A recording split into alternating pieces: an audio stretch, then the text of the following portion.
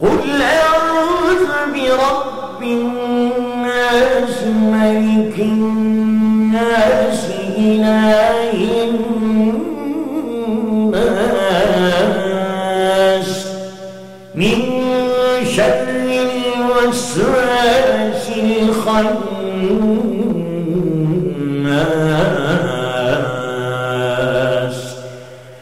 الذي يوسوس في صدور الناس من الجنة والناس. الله أكبر.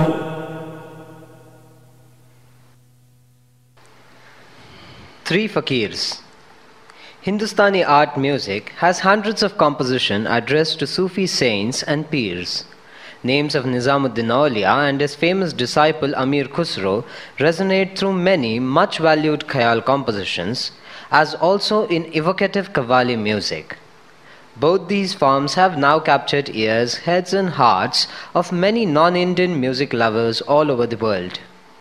Why are Sufis so intimately associated with music, especially in India? I know that I do not know enough to answer this simple question. But I can tell you what may arouse musicians' interest in a Sufi fakir. Fakir in Arabic means poor, but not in terms of material wealth. A true fakir knows and admits that irrespective of what is in his pocket, he is poor in the sight of God and needs His mercy. I have met three such fakirs, poor in appearance but rich in contentment.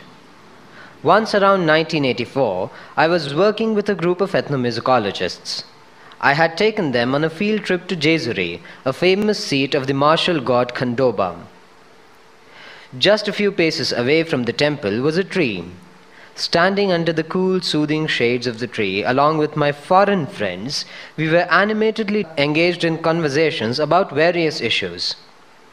It was some time before I noticed a fakir quietly sitting by. When I looked at him, he said softly, "Salam." Having already held forth on almsmongering as one of the unwelcome features of Indian life, I ignored him. He then stood up. Sighing almost reluctantly, he advanced a step and said, "Hamara salam aapne kabul nahi kiya." I was a little annoyed by his persistence. I shot back at him with some asperity. "Yes, because I do not intend to give you anything." I was rather pleased with my urbane but clear answer. He smiled shyly, his eyes carried an amused expression. Playing with his beard, he said, "हम क्या बताएं? आप तो पढ़े लिखे लोग हैं, लेकिन सलाम को सलाम से ही कबूल किया जाता है। मैंने सलाम किया था आप में जो खुदा है उसको, आपको सलाम करना था मेरे में जो भगवान है उसको। यही तो असली लेन देन है." To say the least, I was dumbfounded. Here we were discussing essentially devotional character of Hindustani music. But what about the musicians? The fakir went his way, leaving us to our own confusion. The second fakir I met was sunning himself in Takshila in Pakistan, where we were visiting ancient ruins, some of which had Buddhist background. After some intensive wandering, we felt thirsty and asked the chowkidar if we could get some water to drink. He got up, picked up a tin, and went to the ancient pool from which Buddhist monks must have taken water. The curator of the museum, who was accompanying us, felt a bit nervous and said, "Be careful about the..."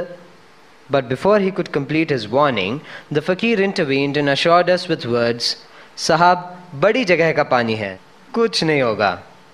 We drank and felt fulfilled, more due to a fakir's faith in the sacredness of a Buddhist site than anything else. And then, in the same Sark event, we were proceeding to Murri, a closed group of subcontinental ethnomusicologists. On our way, we espied a small waterfall, and alongside was a villager selling apples, shiny, fragrant and inviting. We purchased some and began eating them, rather too eagerly perhaps for grown-ups. A fakir was standing nearby. He watched us and smiled warmly. Our white-collared conscience felt a bit uncomfortable. Was he thinking that we were behaving greedily and almost like spoiled children. To lighten the tension, I asked the Fakir, "Salam, kahan chale akele?" He waved his hands joyously and replied as if innoting a lytic poetic line, "Jahan se aaye, wahin chale," and softly chuckled to himself. The Sufi mystics thought as the Indian mystics did. Both spoke the same language of the man in mind. Was it to express this sameness that Sufis took to music? Indian religious temper has always relied on music and myth in a major way, not so much to propagate metaphysical ideas, philosophical doctrines, or didactic messages. Music and religion joined forces in India to enable devotees or religious seekers to enter a liberated state of mind, a state which would allow them to walk above the ground and still be rooted in the real world.